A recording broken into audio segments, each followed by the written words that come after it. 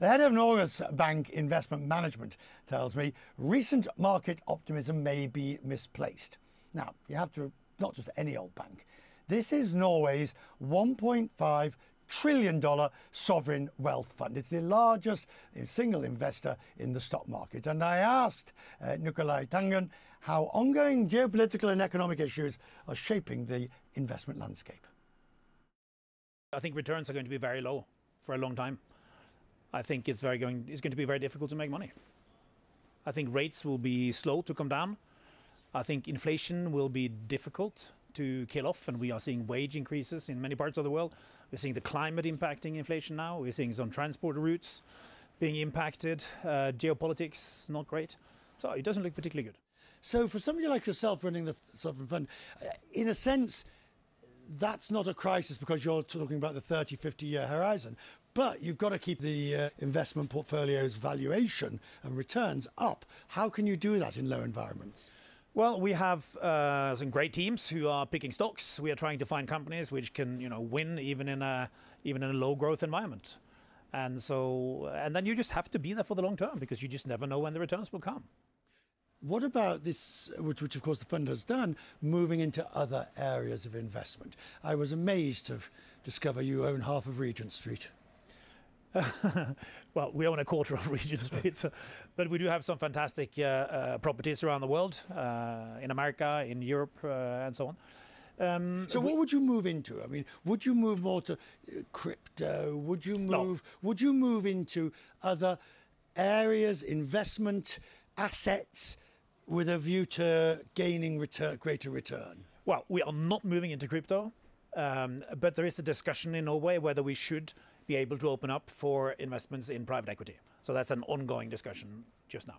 AI, you said recently that AI was playing a factor, or would play a greater factor, in your investment abilities and mechanisms. What did you mean?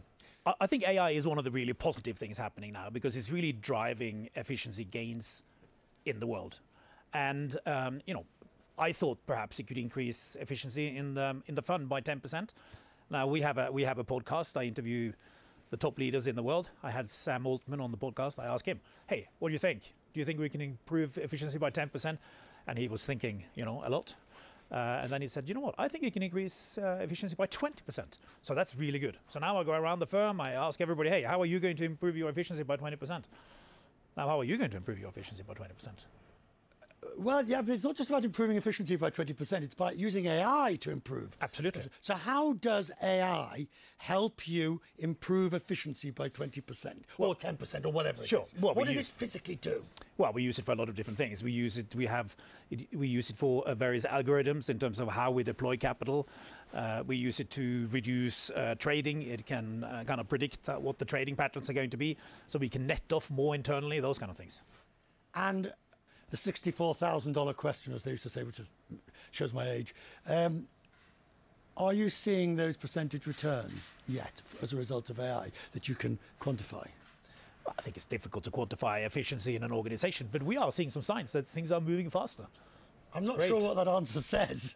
So, I mean, you're not going to tell me. Well, of course I'm going to tell you. We're just seeing it in a lot of different places, in small things, I want you to choose a colour. Yep. Choose a colour. Red. Well, that's a very bold statement. Yep. Right. Where are you on the ready for AI?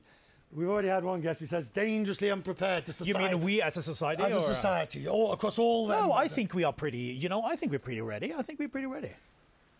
Really? Yeah. In all its extremes? No, I mean, we are ready in some ways, and then, we may not be completely ready here. Which one of these will you check as being your biggest problem? Well, you know what? I think we are acutely aware. Or you can write your own if you've got. But you know what? I think we are acutely aware of the ethical questions regarding it. I think the big question for me is what is it going to do in terms of inequality? In theory, it's going to give expertise to people who haven't had it in the past, but I'm just not so sure that's the way it's going to work. I think perhaps if you are not IT savvy, you will not really apply AI in the way it should be. So I'm just not so sure it's going to be great for equality. Thank you very much. Thank you.